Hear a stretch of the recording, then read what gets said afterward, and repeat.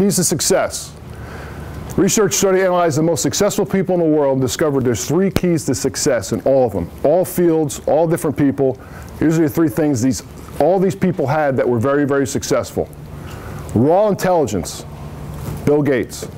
All people that were considered successful in all areas had one of these 3.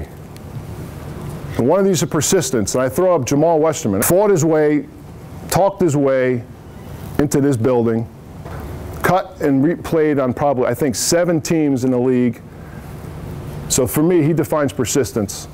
But resilience is being set back, being malleable, having a setback and be able to reform yourself and go back at it. And there's no better example of that than Abraham Lincoln. He lost 7 elections before he was voted a president of the United States.